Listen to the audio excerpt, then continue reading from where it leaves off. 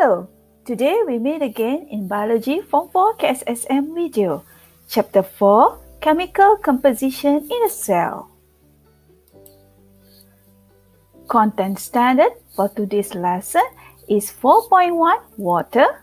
The learning standard, pupils are able to 4.1.1 describe the properties of water molecule, 4.1.2 correlate the properties of water with its importance in the cell. Now, we look at the structure of a water. What is water? Water is inorganic compound. It consists of one atom oxygen, as you can see in the diagram with the label O, and two atoms hydrogen in the diagram with the label H.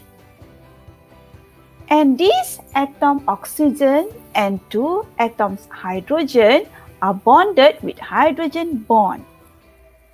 Water is a polar molecule, meaning one end has partial positive charge, which you can see at the end of the hydrogen atom, and the other has partial negative charge, which you can see at the end of the oxygen atom.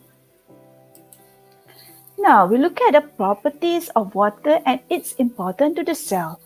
The first property is water is universal solvent to many molecules. Why? This is because of its polarity property that I mentioned just now. And what is the importance of this polarity property?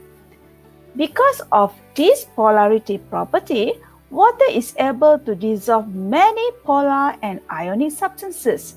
They are able to transport medium for many dissolved substances such as carbon dioxide, nutrients, and hormones for biochemical reactions.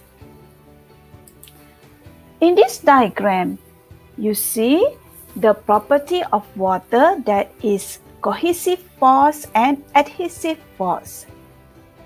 The cohesion is the attraction between the water molecules, whereas adhesion is the attraction between the water molecules to other substance. Normally, in case of the plant, it is between water molecule and the wall of the xylem.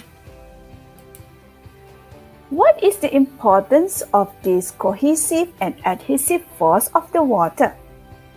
This adhesive force and adhesive force of the water will produce capillary action.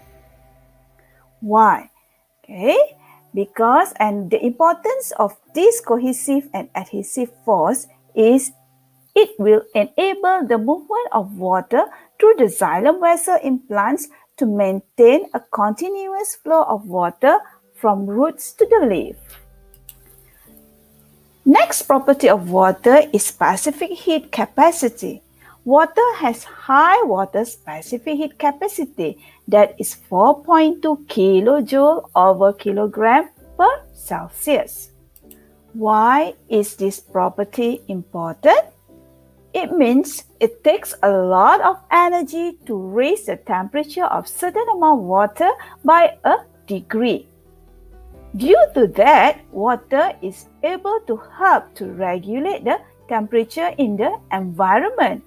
So what is the importance? It allows the temperature of the water in the pond to stay relatively constant from day to night, regardless of the changing atmospheric temperature.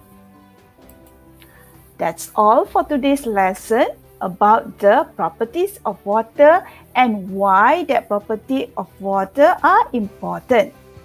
Till then, bye-bye.